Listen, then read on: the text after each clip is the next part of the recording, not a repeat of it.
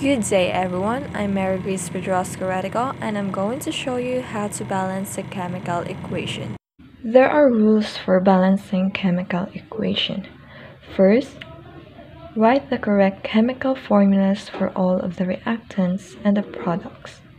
Second, write the formulas of the reactants on the left of the reaction arrow. Write the formulas of the products on the right of the reaction arrow.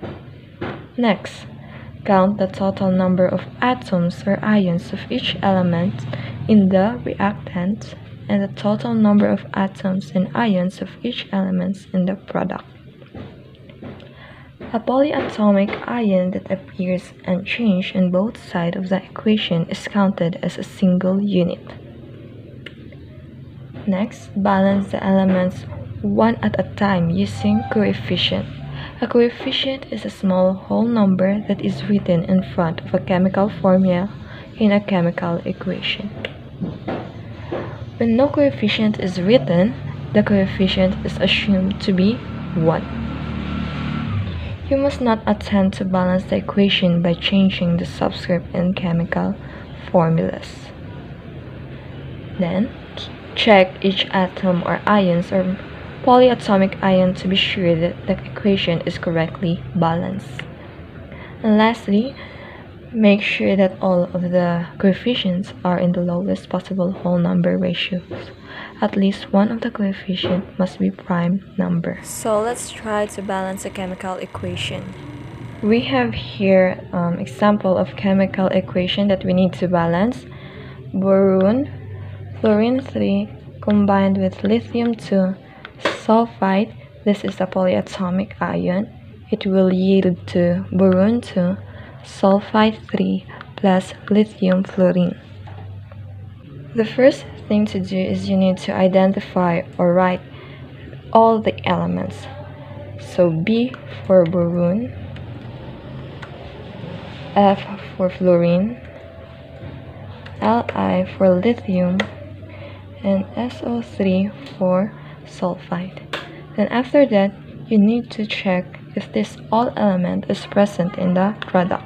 So B for boron, F fluorine, lithium, check, sulfide, check. Then after that, write their subscript. So where can we find the subscript? We can find the subscript below the element over here. So the subscript for boron in the reactant is 1, since there is no number in there. For fluorine, it is 3. For lithium, it is 2. For sulfide, it is 1. So why 1? Why don't we put 3 or write 3? We don't put 3 because SO3, this is a polyatomic ion, it is considered as a single unit. So, but if it is written in this way, when there is a parenthesis and number over here, we consider it as 3. Let's go to the subscript of the product. For boron, it is 2. For fluorine, it is 1, since there is no number in there. Same to the lithium. Then for the sulfide, it is 3, since there is a parenthesis over there. Then after that, multiply it by the coefficient. The question is, what is coefficient and where can we find it? Coefficient is the whole number beside the elements. It is written here. So if there is no number in here written, we can consider it as 1, or we can assume it as 1. Since there is no number in there, we can multiply all of this into 1 times 1. Same for the lithium and for the sulfide. Same here in the product, since there is no number in there, we can multiply it by 1.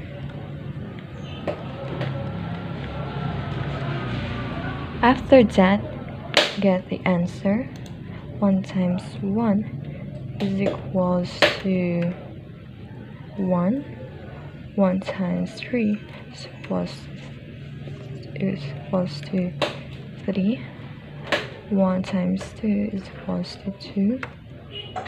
1 times 1 is equals to 1. For here in the product, 2 times 1 is equals to 2. 1 times 1 is equals to 1. 1 times 1 is equals to 1. Then 3 times 1 is equals to 3. After that, check all the elements if it is balanced. So for boron, it is not, since this is 1 and this is 2. For fluorine, 3 and 1, it is not balanced. For lithium, 2 and 1, it is not balanced. For sulfite, 1 and 3, it is not balanced. So what can we do in order it to be balanced? So you can change the coefficient over here. You can add any number that can be equal to the other side. So always remember that you can change the coefficient but not the subscript. So let's go for the boron.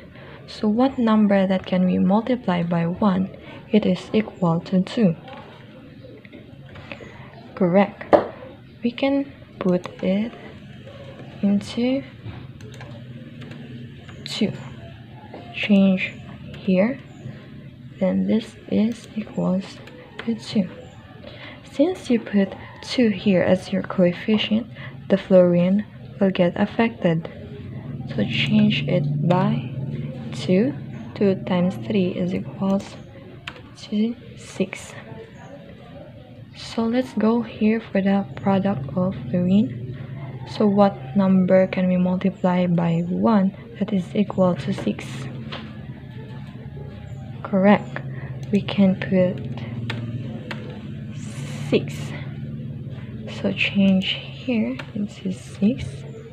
Oh no, not this one. Here to 6. Then 1 times 6 is equals to 6. So since you put here 6 as a coefficient, then the lithium also will get affected. So change the coefficient here into 6.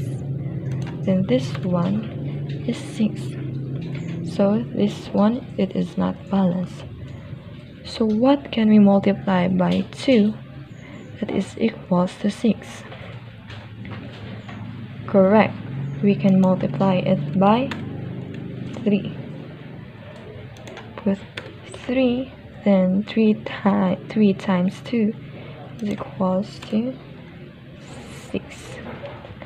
For sulfite, since you put 3 here as your coefficient, you can change the coefficient here as 3, and then the answer is 3. So then after that, check if all of this is equal or balanced. Since it is equal, so this is balanced now. So always remember to put 1 in here, because if you don't, that is wrong. So this is our final answer, or our balanced chemical equation. I hope you learned something new today, and that will be all. God bless.